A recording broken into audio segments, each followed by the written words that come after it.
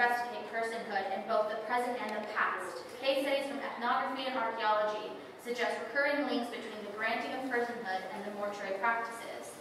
Anomalous mortuary treatments, abuse of corpus, and exclusion from formal burial may indicate a full or partial denial of personhood to the dead. Ethnographic research has also addressed the concept of social birth, which takes place when the individual are given a complete or partial social membership and can be entitled to a formal burial right after death.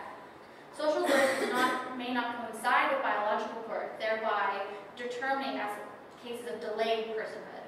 Mortuary rituals or a form of disposal involving embryos, fetuses, stillbirths, and young children can offer insights into past conceptions of child personhood and prenatal life.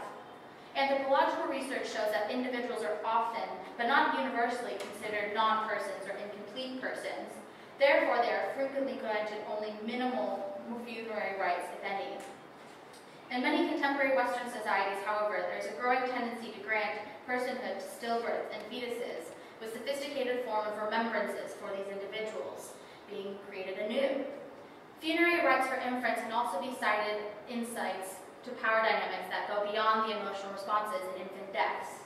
In many societies worldwide, the construction of personhood and the granting of social significance to children are crucial political acts. In the US, for example, diverging ideals on social status of embryos and fetuses has caused intense debates concerning abortion, fetal personhood, and the role of religion, bodily autonomy, and maternal rights in society.